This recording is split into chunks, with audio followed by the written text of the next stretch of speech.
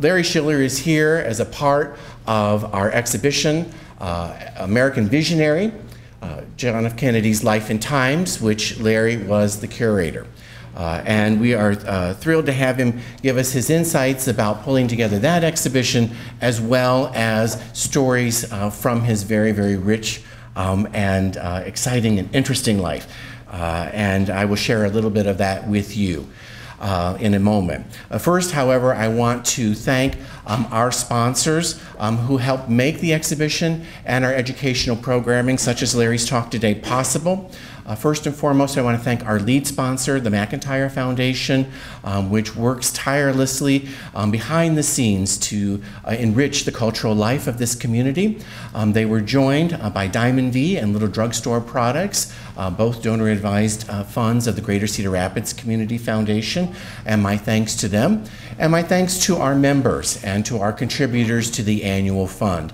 It is through your support that we are able to do the world-class kind of exhibitions like American Visionary and the accompanying exhibition, educational programming that we are able to do. So thank you all for your help in making sure that the Cedar Rapids Museum of Art is strong and is able to bring the kind of programming that you want. Larry Schiller was born in 1936 in Brooklyn. His first camera, he got a hold of his first camera while in junior high school in San Diego. But by the time he was at Pepperdine College, he was already submitting and having his work accepted in magazines such as Life, Sport, Playboy, Glamour, and the Saturday Evening Post. That early success encouraged him to continue in the field of print journalism, and he began documenting stories across the globe for magazines such as Life, Look, Newsweek, Time, Paris Match, Der Stern, and the London Sunday Times. His subjects included notable individuals such as Robert F. Kennedy, Richard Nixon, Betty Davis, Barbara Streisand, Marilyn Monroe, and Muhammad Ali. And it was in November of 1963, while on assignment for the Saturday Evening Post, that he arrived in Dallas in time to photograph Lee Harvey Oswald. Later, he actually landed Jack Ruby's final interview. But still photography is one aspect of Larry's very long and rich career. He also did a number of motion pictures. He directed a portion of the movie Butch Cassidy and the Sundance Kid in 1969 with Paul Newman and Robert Redford. He also directed, in part, Lady Sings the Blues with Diana Ross. He was responsible for the Oscar-winning documentary The Man Who Skied Down Everest in 1972. And he was the mover behind the TV miniseries Peter the Great, which won 5 Emmys. Another aspect of Larry's career is his 35-year collaboration with Norman Mailer. He worked with Norman on the books Marilyn in 1973, Oswald's Tale in 1995, and did extensive work, the interviews, the research, as well as getting an exclusive access to the book subject, Gary Gilmore, for The Executioner Song in 1979. And he went on to produce and direct the award-winning TV miniseries based on that book, which starred Tommy Lee Jones. Because he had spare time, he somehow became part of the so-called Dream Team defending O.J. Simpson, and co-wrote the New York Times best-selling American tragedy, The Uncensored Story of the Simpson Defense in 1996. In total, Larry has produced 17 books, including Perfect Murder, Perfect Town, The Uncensored Story of the John Bonet Murder and the Grand Jury Search for the Final Truth in 1999, The Cape May Courthouse, Into the Mirror, and Marilyn and Me in 2012. In 2005, Larry traveled to China and over the course of 2 years built a collection of Chinese contemporary art, which numbers more than 80 paintings and photographs. In 2007, he showed his own photographs for the first time in the US at the exhibition Marilyn Monroe and America in the 1960s. In 2017, he was the curator responsible for the exhibition we have on view today, American Visionary, which was scheduled to come out on the 100th anniversary of the birth of John F. Kennedy and opened at the Smithsonian. In 2018, the following year, he curated another exhibition, Robert Kennedy and Martin Luther King Jr., which opened at the New York Historical Society. And he's currently at work on another exhibition on the life of Ray Bradbury. Join me in welcoming Larry Schiller.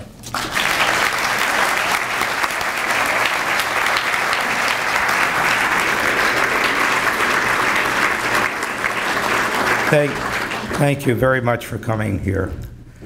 I usually start a little talk like this one way, but a very nice young lady standing next to me made a comment which brought something up inside of me which at the surface wasn't very nice. And then I thought it through, and I felt that I had to start this speech by challenging everybody here in this audience, which is completely extemporaneous. The nice young lady said, "Aren't you surprised at this big crowd in this auditorium?" And I said, "Of course I am. But you see, there's something wrong with this big crowd." So I'm going to tell you something that I started to do with large crowds a number of years ago. For a period of 5 or 6 years, I refused to give a talk unless every grandparent brought a grandchild to the talk. And at the Bowers Museum and at 7 other museums that I've spoken at, following a plan, they laid out a program once a month, no parents. A grandparent had to bring a grandchild to enter the museum, and they would have a local artist that might watercolor and teach the grandchildren. They might have a poet like Maya Alexander, a pianist, maybe even a teacher from a school. But it started a dialogue between the grandparents and their children. So I don't mean to be impolite to my hosts, but every day is a new beginning, and each day brings a little more wisdom. So think about starting a program at this museum, which you could call once a month or every 2 months, Grandparents' Day. You can only get in the museum if you're a grandparent and you have a grandchild with you. Thank you for bringing that to my memory. Well, this was an image that the world saw of Walter Cronkite around 12-something Dallas time on November 22nd, announcing to the world that John F. Kennedy had been shot. In fact, 6 minutes before, NBC actually made the first announcement on radio. And I was in Southern California taking a shower, not far from the airport, about 16 minutes, 11 minutes from the airport. And my wife rushed in, opened the shower door, and said, "JFK's been shot in Dallas." I didn't say a word to her. I didn't even towel off. I grabbed my camera bag. I threw on a pair of slacks and a shirt. I got in the car, drove to LAX airport. See, LAX was the closest news hub to Dallas in those days. Chicago was too far away. There was nothing in Miami. Atlanta didn't exist as a news hub. CNN hadn't started. New York was too far away, and San Francisco was too far away. So we were all there. All the media was there. And Southwest Airlines and American Airlines was smart enough to cancel 2 flights and give those planes to the media. And en route to Dallas, the pilot came on and said, JFK's life has been taken from us. And that's how we found out that JFK had died, because at the airport, we just knew that he'd been shot. We didn't even know that Governor Connolly had been shot. So by the time we got to Dallas, there were updates on the plane, and everybody knew that you go to the Dallas police station, the 2nd or 3rd floor, because that's where if they capture somebody, that's where he's going to be brought. And we'd never heard of the name at that point, Lee Harvey Oswald. Who knew who Captain Fritz was, or anybody? So with my 3 Leica cameras, I went to the 3rd floor, and it was crowded. And of course, nobody realized at that moment, but that was the first moment in the United States that live television coverage existed. CBS had a camera at the end of the hallway. And up to that moment, there had never been live coverage of news. It was always 16 millimeter film developed. You know, we didn't have beta cameras even for a number of years. And as I walked down the hall with my cameras looking around in my short sleeve, you have to remember I came from California. I threw on a shirt. It was hot there, you know. And all of a sudden the elevator door opened, and there I was, and Lee Harvey Oswald appeared for the very, very first time in front of anybody. And I didn't realize at that moment, but it wasn't long before something hit me, which was just very, very emotional. You see, even though I'm only 26 years old at that point, I'd already traveled all around the world, maybe been to 16 countries as a photojournalist. But it was the first time that I ever saw somebody that you might say is evil, that was not the age of Hitler or Mussolini or some world tyrant. I always thought of bad people as mature people, old people.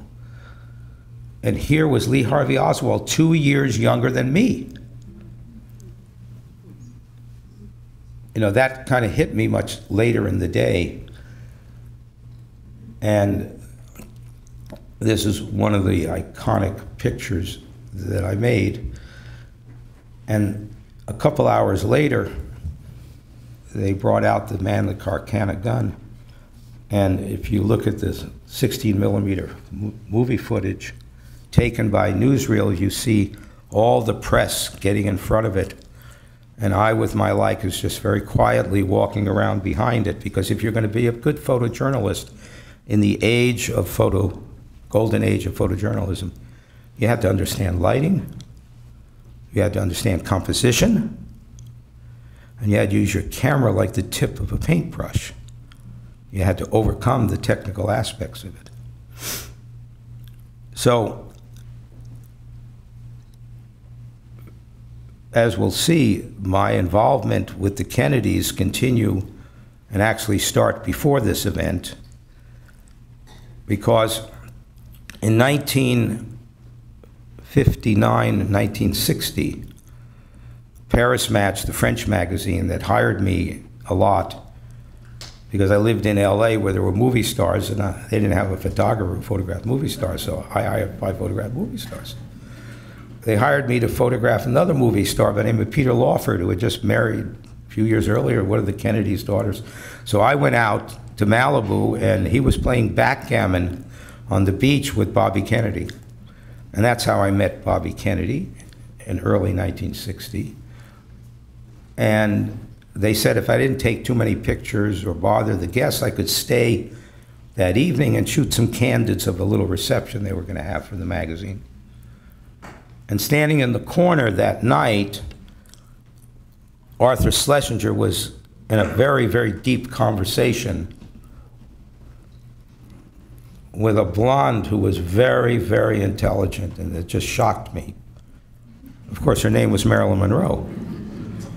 You know, she was the dumb blonde in 7 Year Itch, but get her in a conversation about Abraham Lincoln or politics, you know, and talk to her about business, she knew what it was all about. So I eventually became Bobby Kennedy's photographer on the last campaign. Ed Guthman hired me. As you'll see later, some of my pictures of Bobby. I went on in photojournalism, as you heard, and this and that. And after we get ourselves into this century we're in, you know, a lot of people start coming to me to be consultants or advisors. So I start doing projects. I'm, you know, not running around the world anymore producing or making films. And I've already had, and I'm not saying this negatively, 5 wives and 5 kids and 5 grandchildren. And all the wives, except my one who passed on, get together on Hanukkah or Thanksgiving, and they even stay over in my house in Pennsylvania. I mean, the kids all grew up together and so forth. And the short and long of it is that I kept my relationship with the Kennedys on and off, you know, acquaintances. And one day I get a phone call in 2015 or 16 from John Taylor Williams in Boston, the attorney that represents part of the Kennedys and Gene Kennedy's family, and Stephen Kennedy Smith. Gene Kennedy is the only surviving sibling of JFK at this point.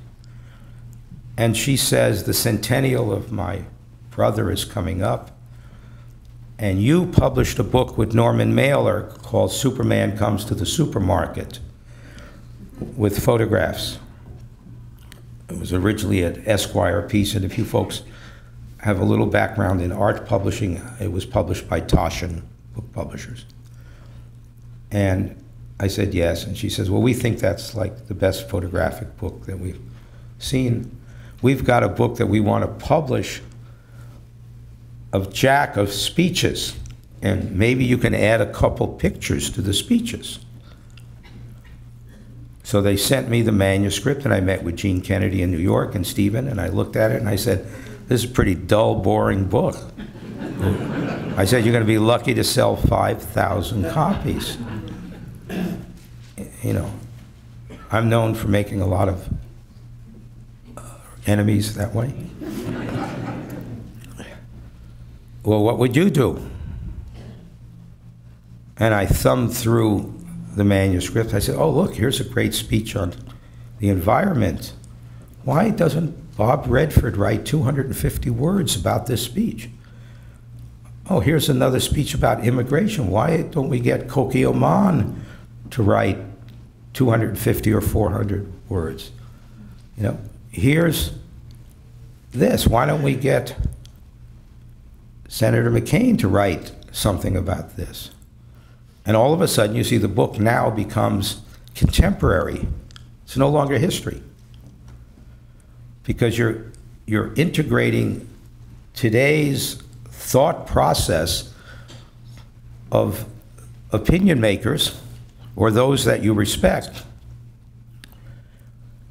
and then laying out the book becomes like nothing. I mean, we already had a database of 43,000 photographs of the Kennedy families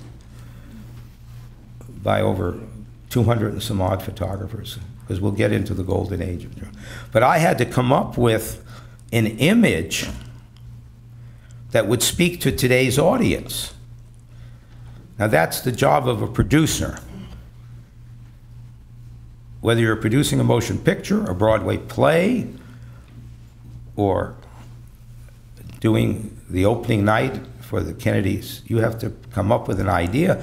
And then, as Otto Preminger said to me in the 50s in Ishpeming and Marquette, Michigan, on Anatomy of a Murder, don't ever be afraid to surround yourself with talented people. You can only win that way. And I remember that. I was 16 years old when he said that to me. So I hired an art director, and we sat down, and we knew something that the public didn't know, or most of the public didn't know. JFK's campaigns were not run by campaign managers. They were run by advertising agencies. His father hired the biggest and the best advertising agencies to run his campaigns for senator and eventually for the President of the United States.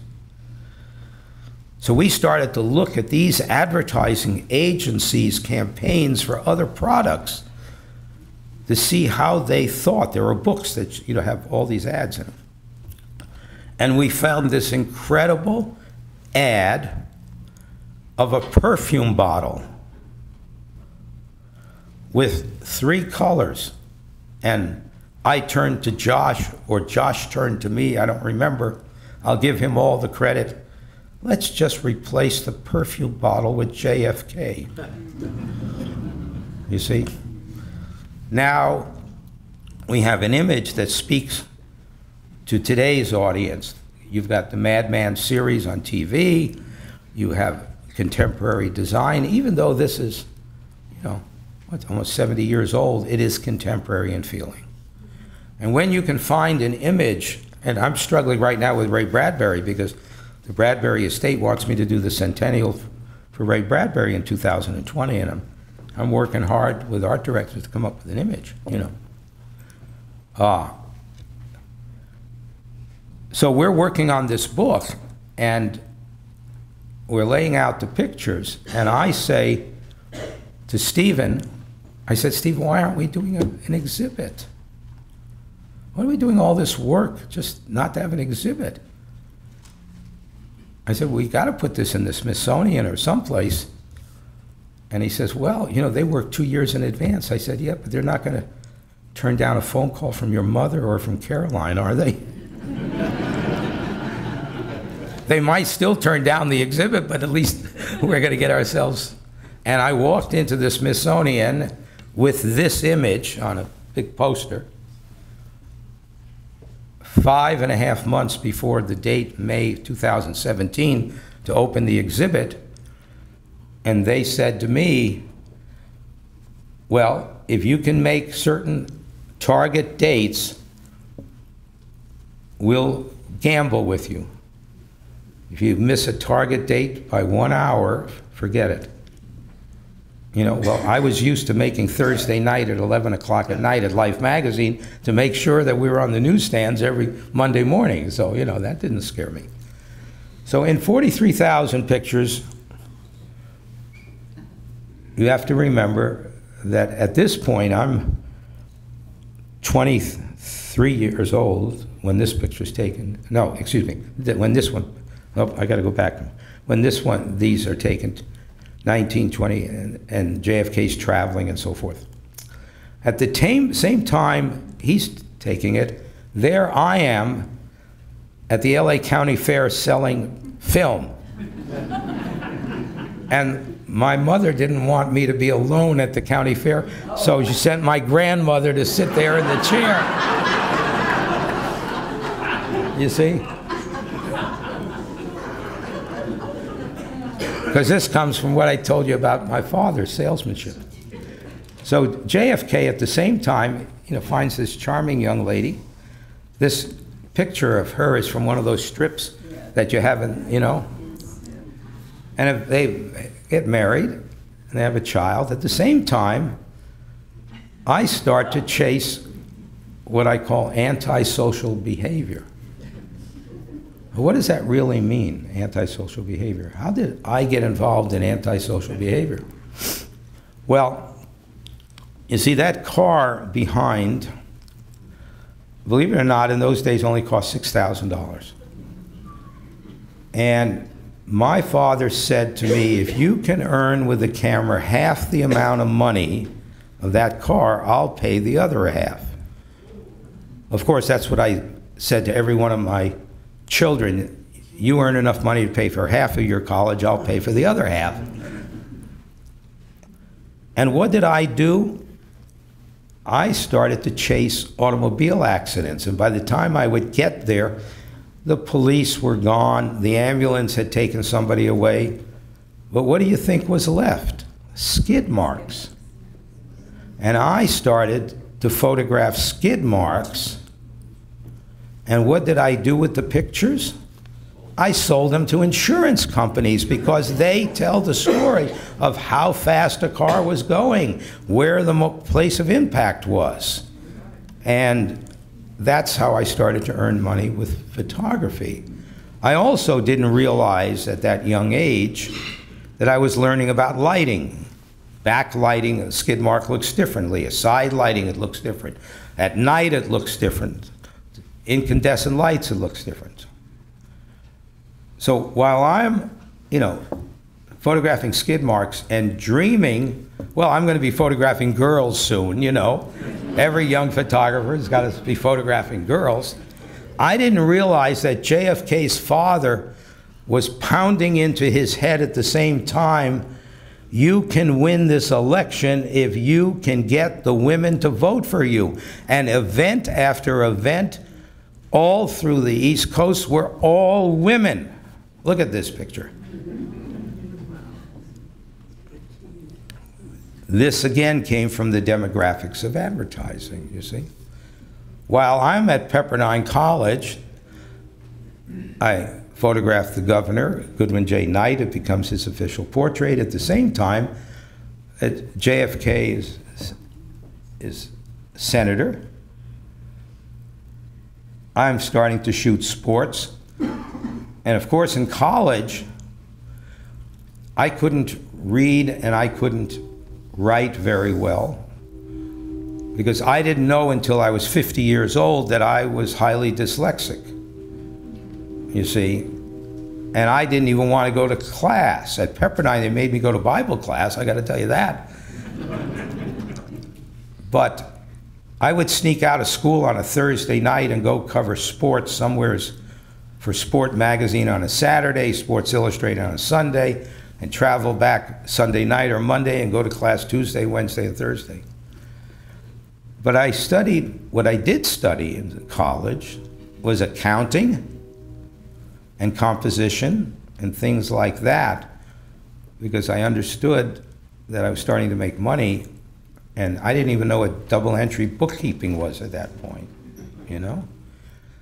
But to show you how, as a photographer, you have to have anticipation and you have to understand composition. I started making pictures like this that started winning small awards.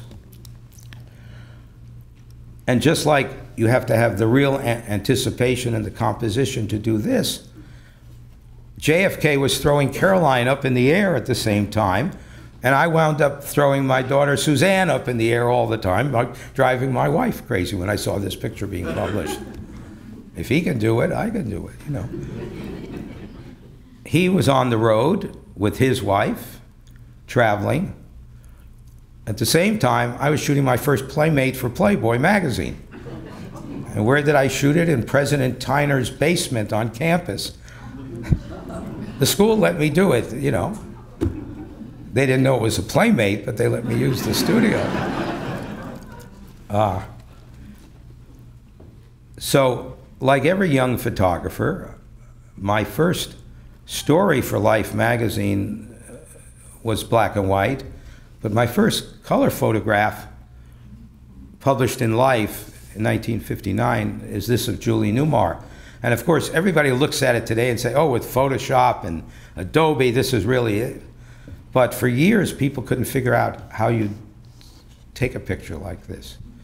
Well, you see, in those days, being a photojournalist in the age of photojournalism, you had to really understand what the camera saw, and you had to understand how to create pictures. This has a horizon line on the bottom. Boom, she's standing on the floor. But how do you know that floor is not 12 feet off the ground on the top of a scaffolding? And how do you know my camera is not 13 feet off the ground on another scaffolding? And how do you know there aren't 4 trampolines behind these scaffoldings with ladders that people are jumping off of and on and hitting the trampolines, and we're practicing, and then I took a metronome, tick, tock, and everybody, we'd practice, and that's, in those days, how you came up with pictures like this that were really something for life. That's kind of what I looked like when I went on the Colorado River before, as Kennedy is running for office and, you know, getting right in there. Kennedy decides to become president, goes on the road, and you know, Robert was known as the ruthless member of the family. He wasn't liked by anybody. He had learned everything from Roy Cohn from the McCarthy era. You know, the transition and transformation of Bobby Kennedy in life is really remarkable compared to JFK, because Bobby does a complete flip by the time you get to the mid-60s. But he knew how to run a campaign. And the Kennedys never cared about where you photographed them, how you photographed them. They understood that they had to look human. They understood they had to look like everybody else. And we get, to election time in LA. I'm still living in LA at that time, And the election, he's nominated. And these are some wonderful pictures taken by some photographers, friends of mine. So at the same time he's running in 1960 for president, do you think I gave up on that blonde that I met at Peter Lawford's house? No. When she did a movie with Yves Montand, I made sure that I covered it. And, this is the very first picture I ever made of Marilyn. Actually, it's a very interesting little short story. I photographed her from the door of her dressing room in the mirror. And she saw me in the mirror and she said, "Larry, you're never going to get a good picture about me. You go sit over in that corner and I'll look over my shoulder and you'll get a good picture." And I went over there very sheepishly and lifted my Nikon with my 105 lens. And she turned and I only have one frame and that's it.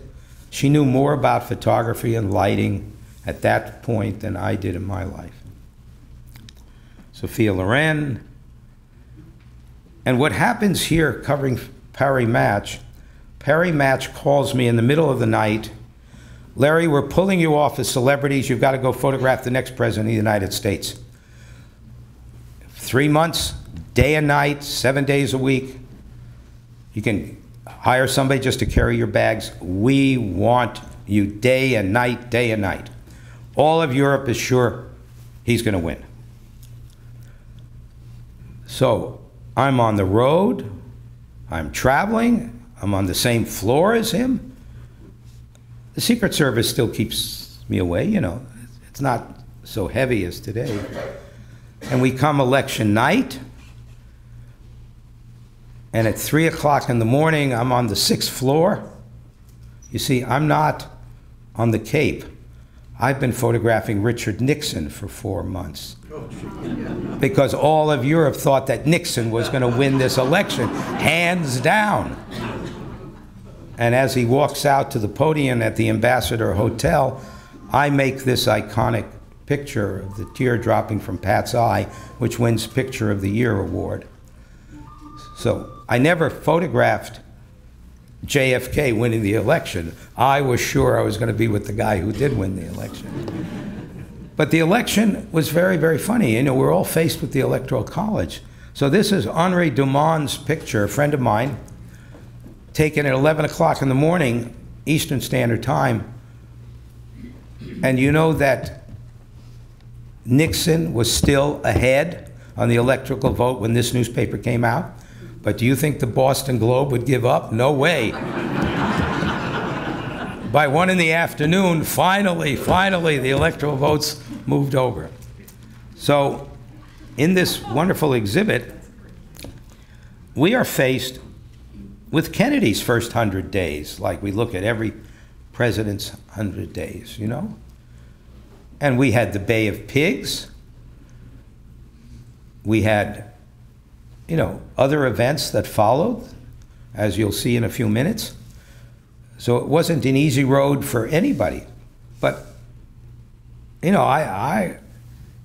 I'm there with Nixon. I'm thought of as the Nixon photographer. So what do I have to do is I have to turn to photographing Marilyn again. But while I'm photographing Marilyn, JFK is always at Peter Lawford's house on the beach. You see? Of course, Bobby's with him too. And these are some of my iconic images. And then in '62, one day I'm at Marilyn's house, and I'm not exaggerating. Ed Guthman has just driven Bobby Kennedy over for the afternoon. And Marilyn says, in the script for Something's Gotta Give, There's a scene where I jump in the swimming pool and Dean Martin is up there and I'm supposed to be, you know, tantalizing him a little bit. What would happen, Larry, because I'm really mad at Skouras and Fox. They're giving Liz Taylor, these are her words, $1 million for Cleopatra, and I'm only getting $125,000 for this movie. And I'm working the same amount of days. What would happen if I jumped in the swimming pool with my bathing suit on, but came out with nothing on? And I was, you know, I'm still a little cocky, but I was really cocky in those days. And I said, Marilyn, but you got yourself a big problem. What's the problem? You're already famous. Now you're going to make me famous. And she looked at me and said, don't be so cocky, Larry. I can fire you in 2 seconds. Those were her words. Of course, she didn't fire me. And I made this iconic image, which you may remember in Life magazine. The one on the left is the first Life cover I did of her, and the one on the right is when she passed on 2 months later. One of my pictures was also chosen for the Life cover. JFK, you know, led us into the era of the space race with Sputnik, you know, being thrown in our face. And I get another assignment from Perry Match. Oh, you got to show us what the space race is really about. Well, I didn't know anything about the space race at that time. Eventually, I fly T-birds and with the X-15 and things like that. So I asked NASA for some models, and I take it to the beach, and I make this picture, which runs double page in all the magazines, trying to get a little humor into the story. You know, what is it going to be all about? But now as they start building the B-1 bomber, because Sputnik, you know, opened up another door, is the satellites going to be able to carry atomic weapons, and are the atomic weapons going to be able to be deployed from space?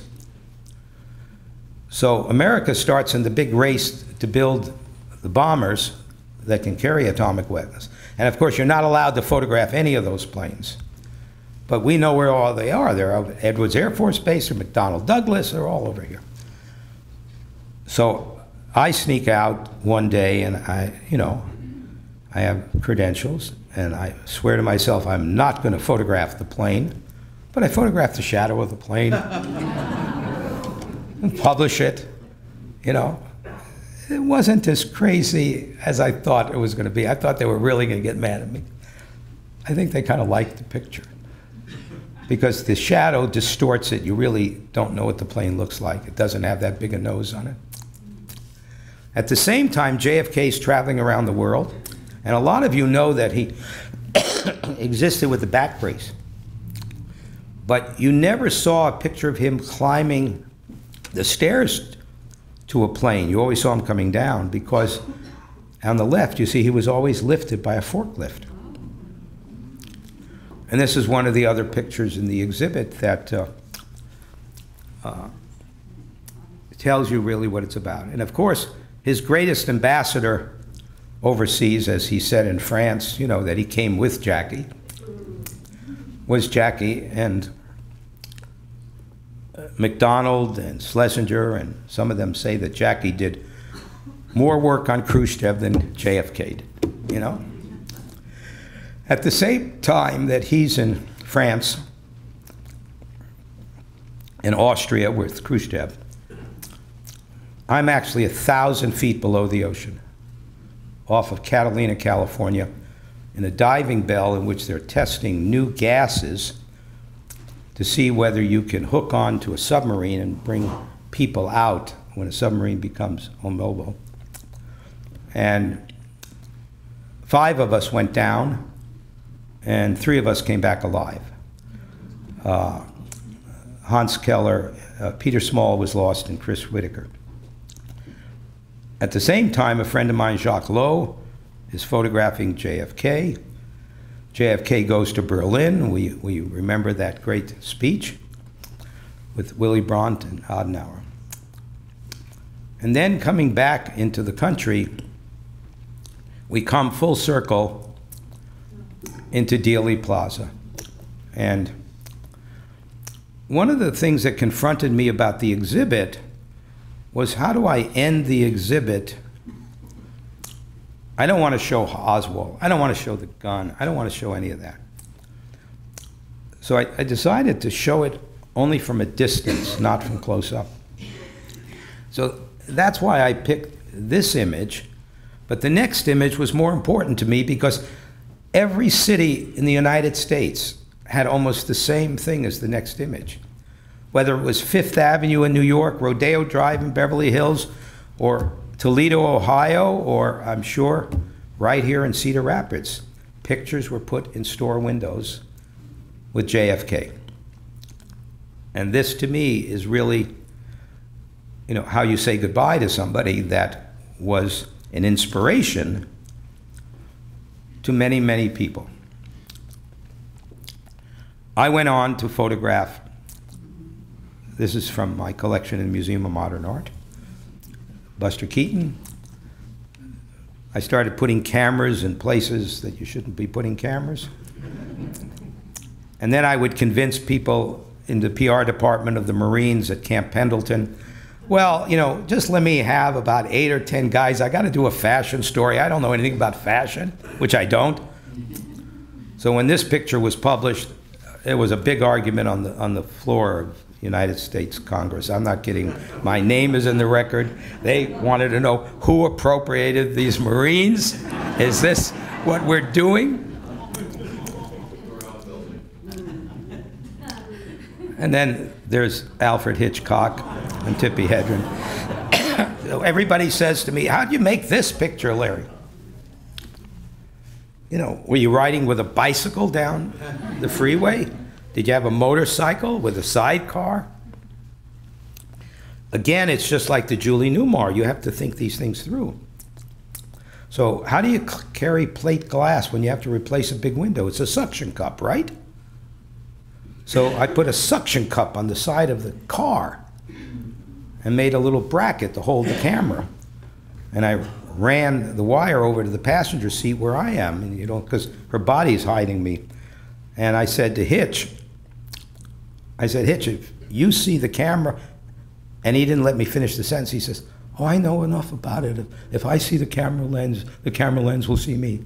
Of course, he's one of the great directors. I was insulting him by telling him what he had to do, because he thought it through probably 10 times as he saw me setting it up. But what did I miss in my life of photojournalism before I am really upset. I never did cover civil rights, quite honestly. A friend of mine, Steve Shapiro, I published a book recently with James Baldwin's Fire Next Time. A very good friend of mine who covered it, Bob Alderman. And I was still putting cameras where you shouldn't be putting cameras. And then in, you know, 65, we have the Watts riots, and that's when I do meet Dr. Martin Luther King. And I didn't photograph him a lot, but a little bit. And just to show you in the next image how a picture on the left becomes a cover of a magazine and takes on a whole different meaning, you know? You look at the picture on the left, oh, well, you know, what is that about? But the minute you do it on the right, you know?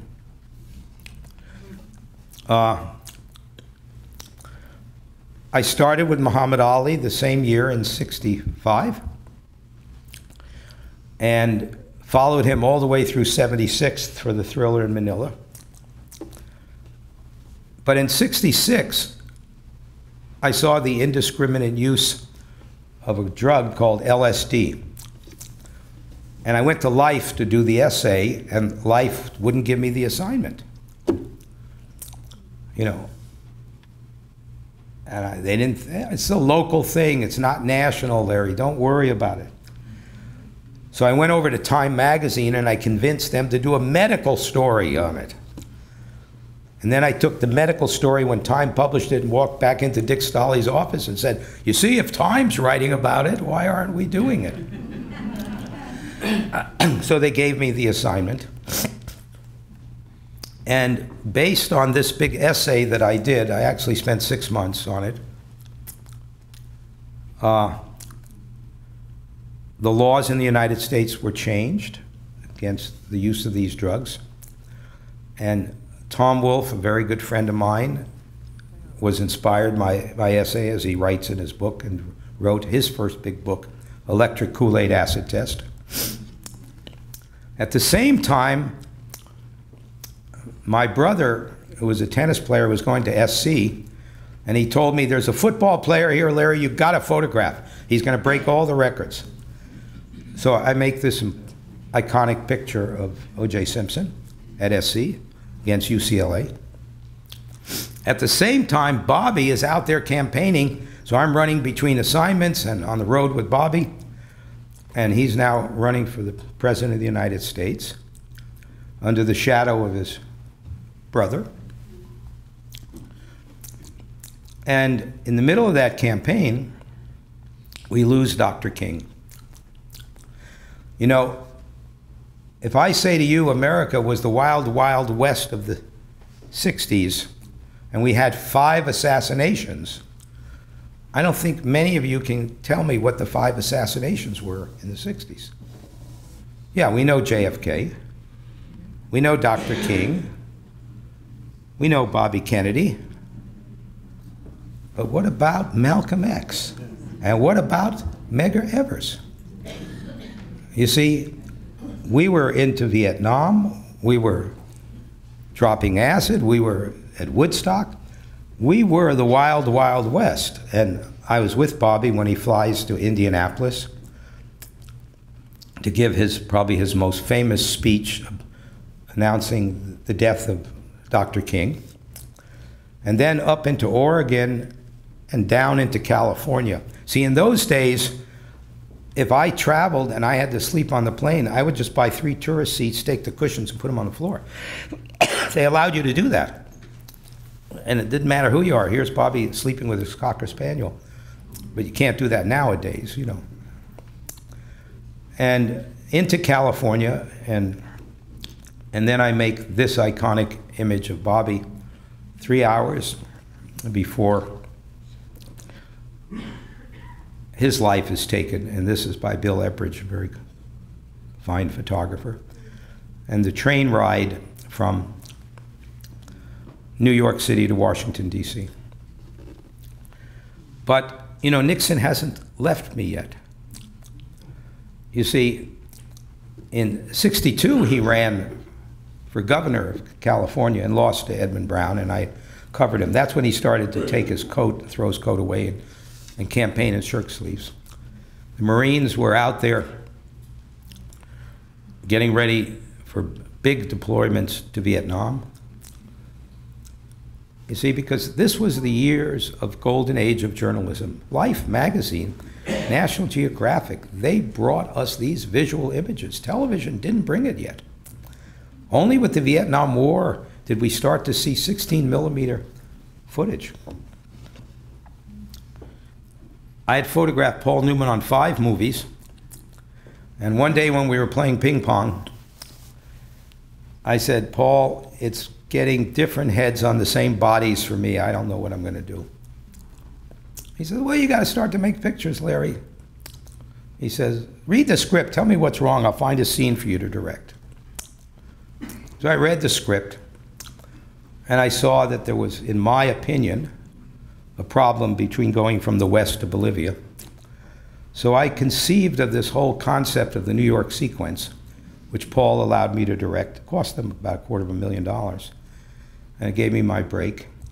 And I made this famous image, as you may remember, the shootout. But then I met Berry Gordy on an assignment about him being a businessman, nothing to do with music, because he had computers in the basement of his place in Detroit. And the New York Times had sent me to photograph him and his computers. He had punch card, IBM punch card computers. And he introduced me to Diana Ross. And Diana Ross one day says, you know, there's a little music group that I'm going to sponsor.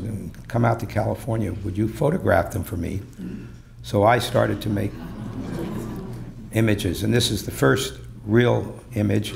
And even put aside Michael's problems as a young man, but he was still, even at that age, the Pied Piper of the family. The irony of this whole story is they moved to Encino, California, where I lived, 3 blocks away from my house, and the children of Michael's brothers here went to school with my children.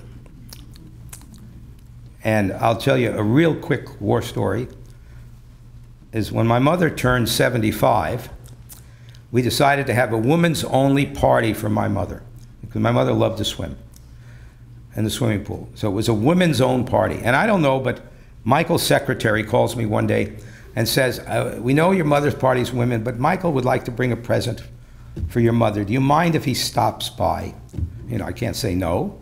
Like if Caroline Kennedy called one of those writers for the book, they weren't going to say no. So about 4 o'clock in the afternoon, Michael comes and he says, I brought a present. We were all out by the swimming pool for your mother. And what does he do? He brings in a young female tiger to swim in the pool with my mother.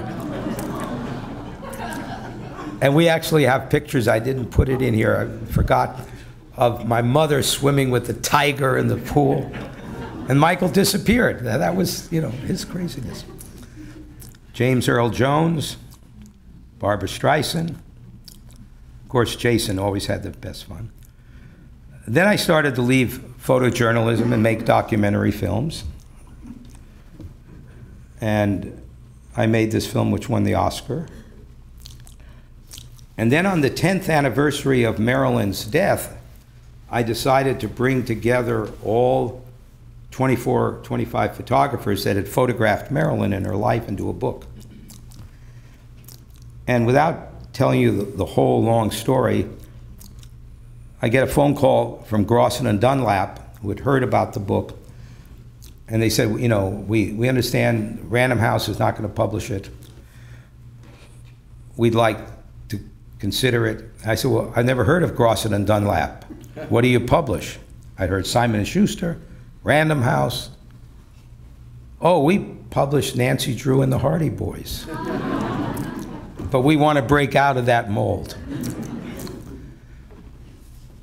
So I go over there and I see Harold Roth, and I said, well, Random House and I didn't get together because I didn't like the writer they wanted. And they said, who do you want? And quite honestly, as I've said before, I had never thought of it until that second. And I just looked at Harold Roth. I said, go get me Gloria Steinem and get me Norman Mailer. I had never read Norman Mailer, okay, and Gloria I'd heard about. So Mailer writes the text for the book, and we get the cover of Life, we get the cover of Time, we get the Atlantic cover, we like 14, 15 magazines all in the same 60 days. This cover of Time magazine I actually designed with an art director.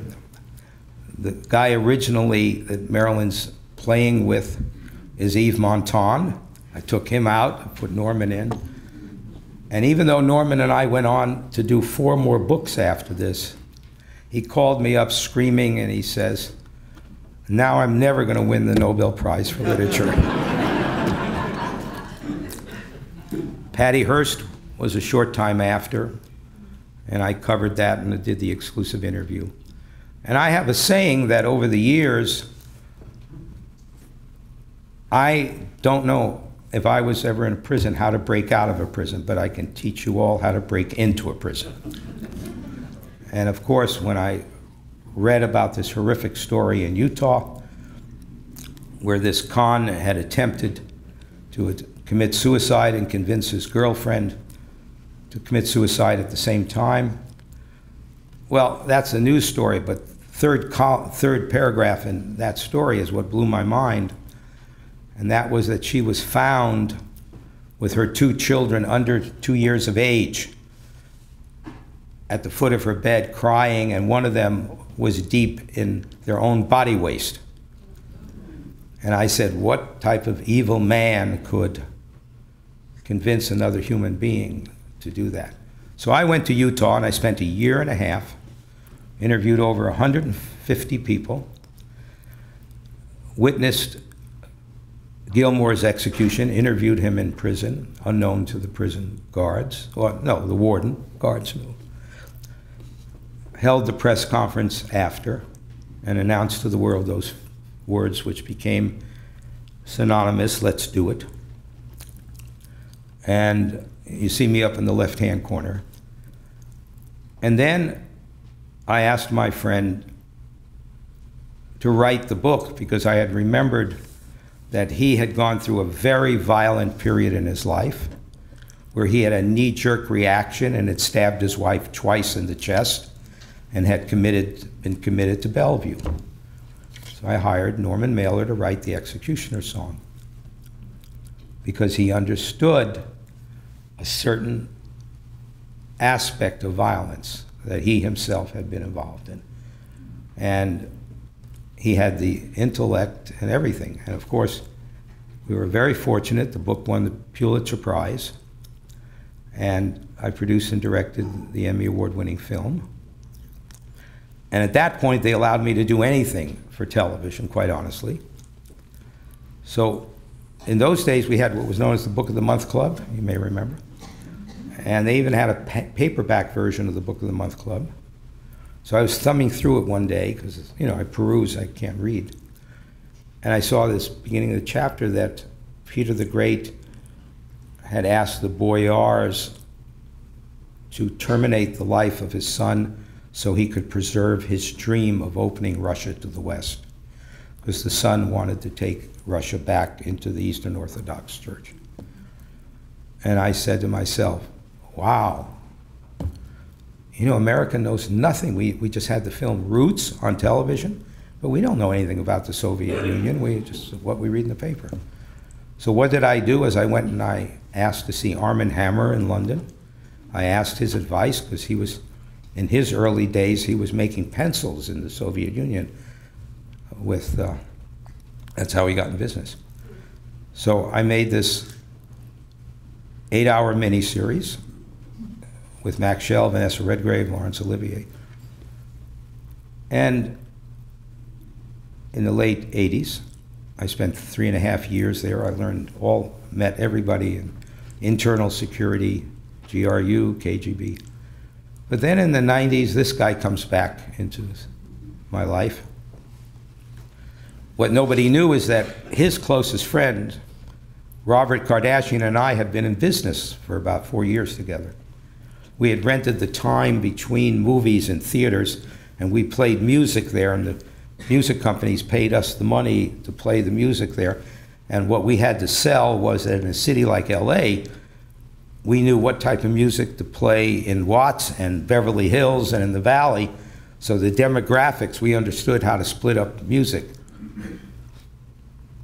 So I was able to get the exclusivity of inside the defense of O.J. Simpson. And, you know, he's guilty. There's no question the blood evidence tells you that. There's so much blood evidence. But the cops are guilty of the fact that they falsified other evidence to convict a guilty man, you know. And after this case, you know, finished, 187 other cases in LA were thrown out of court and murderers were put back on the street because under Gates, hundreds and hundreds of criminals that were guilty of the crimes were convicted with falsified evidence, you know. But OJ's in his own jail, and this again is a favorite picture of mine. I wrote the #1 New York Times best-selling book with James Woolworth. He wrote what took place in the courtroom. I wrote what took place in the defense meetings. And then Norman was getting on in years, and he was teaching me to write. 5,000 words in a thesaurus is what he said to me when we were in Belarus doing Oswald's Tale. But because of our relationships with the KGB and Tchaikovsky and everybody in the Soviet Union, when Robert Hansen was caught, the American who was a Russian spy for 30-some-odd years, we had complete access through the Russian side, Soviet side, to their side of the story. And we not only did the book, but did the film with William Hurt But what very few people know about is that I used all the real KGB guys playing themselves in the film. The man on the left in the tan shirt is the #1 guy in the KGB. And the other guy is the one that was in charge of all of North America, the KGB. And because they loved Peter the Great, I had asked Gorbachev once, what did you think of the film? And it was very interesting. He said, well, there's nothing in it that I'm ashamed of. That was his answer, a nice political answer, you know. What do I do now besides exhibitions? I take journalism from the second half of the 20th century and I put it together with photography of the second half of the 20th century, and I publish books. Frank Sinatra Has a Cold with my friend Gay Talese and Phil Stern, Tom Wolfe and I, Electric Kool-Aid, as I mentioned, James Baldwin, Steve Shapiro. And then, as I told you, I had done this book, Superman Comes to the Supermarket, on the left, and Kennedys came to me to do the book. And out of the book, you know, why are we doing a book and not exhibit? We opened in the Smithsonian. This was a radical change for the Smithsonian American Art Museum to have something like that on the wall rather than these beautiful oil paintings, you know. But they had the courage to do it, and I thank them. This was opening night. I produced the show for Stephen and Caroline Kennedy with a lot of guests and Nancy Pelosi, various people. And then last year, as was mentioned, I did Bobby Kennedy and Martin Luther King, The Promise and the Dream. I asked David Margolick to write the text.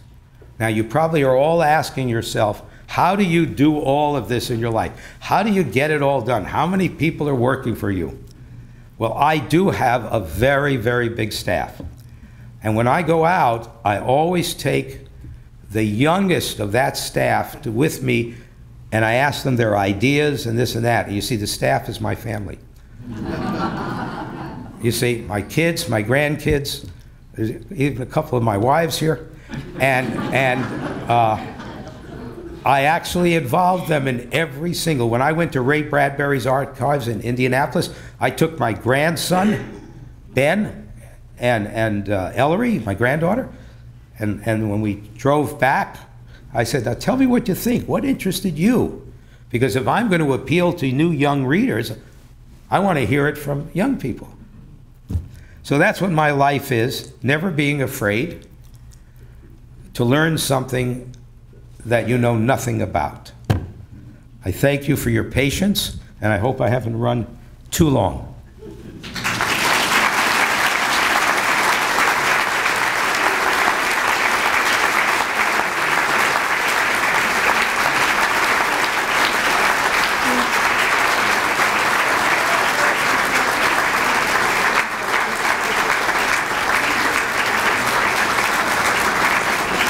And please think about Grandparents' Day. Thank you, Larry. Thank you all. I'm sure Larry would take a few questions, but it only have to be a few because there's so many of you. But if somebody has a question, please. Please, don't be afraid. Come on. Yes, the young lady. Social media. Pardon? You say you tackle everything. How are you doing on social media? Well, myself, I don't do anything, but for my clients, I do. You know, we're on Instagram and everything, and I'm learning it, to be very frank with you. But I have 4 young people that they report to me twice a week. And, you know, we make mistakes and we learn it. But, you know, the copyright laws are all being rewritten now because of social media, you know, and all of that. You know, it's a very interesting case in the New York Times front page 2 days ago of all the photographs that were taken of the slaves that were sold, that Harvard says that they own, and the descendants of the slaves feel that they own the pictures. It doesn't have to do with the intellectual property rights. The copyrights are long gone. But who owns the physical print? You see? That's an interesting situation because they're all over social media.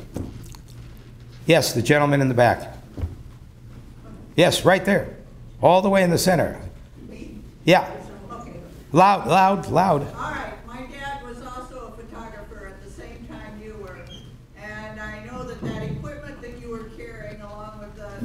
batteries and everything, probably weighed close to 80 pounds. Yes. My question is, he has passed. What is your take on phone cameras and watch cameras? Right. I've always wanted to know Sure. how someone in the same field felt. Well, number one, we all have to accept evolution. Okay? You know, let's just be frank about it. I went from that speed graphic to a roller cord to an Exacta to Leicas, which you saw at the Kennedy things, and so forth. I only use a cell phone. I don't own a professional camera anymore. But I know how to use it. I know how to set it with the greatest latitude. I know which ASA or ISO number to keep. And I know that if you work 6 inches this way or 2 feet that way, the light will be better.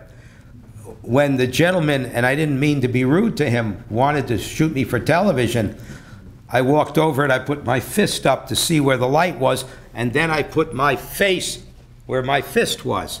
So if you understand lighting and if you understand composition and you really read your iPhone book or go into the internet, you can use that camera incredibly because the lenses in there are not optical, but they're almost as good as the Leica lenses of the 60s. For the last 6 years, I don't have a professional camera. Yes, sir. You had mentioned Bobby Kennedy's kind of about face, particularly with civil rights and so on in the 60s after he got out of the Royce Loan Order. Right. Were you privy to any of those really important meetings that he had with some of the civil rights icons of the day that really weren't reported very much? Well, number one, in the book, The Promise and the Dream, that I asked David Margolick to write, we talk about that because the civil rights people didn't trust Bobby Kennedy. Right. Dr. King only saw him once with Lyndon Johnson. James Baldwin had to be an intermediary. They had a meeting several times. Bobby was not trusted by the civil rights people. The turning point with Bobby was really when he went and met Chavez of the farm unions workers up in Northern California. And he really started, I'm going to tell you Bobby Kennedy's story, which is in the book, to show you how naive, you know, he's running for president. This is 1967, 68. And I'm going to leave the person's name out who's driving the car. But he's driving him through Harlem. He had actually never been in and out of Harlem, okay? And a young black kid runs up to Bobby and says, "Give me 5." And Bobby raises his hand and turns to the driver, and he says, "What does he want, $5? What am I supposed to do?" This is a true story. You understand? This is a true story.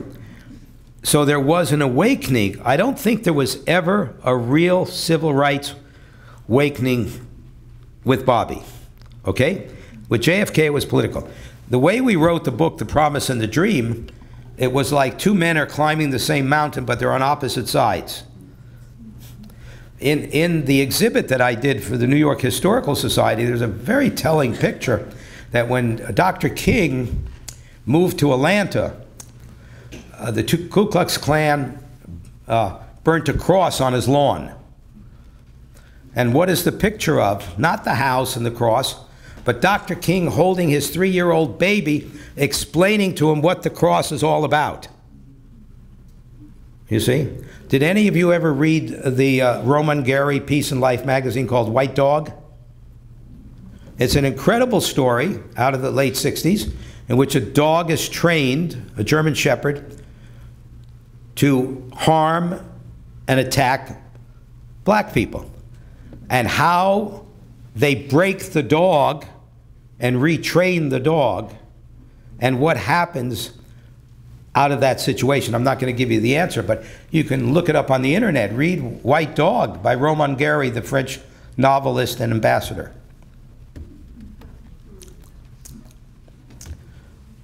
No other questions? Yes, sir.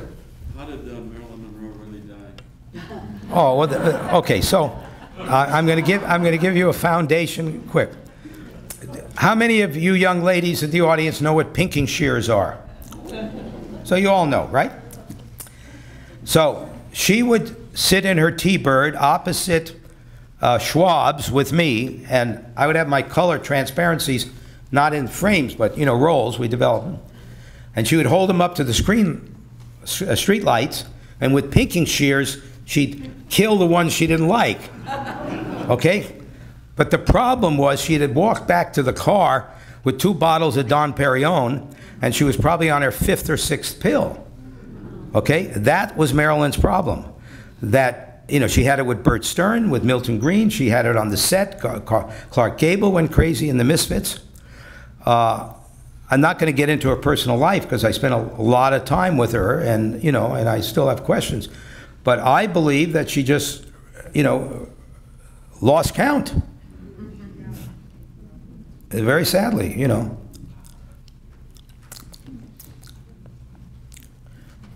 Thank you for your patience with me.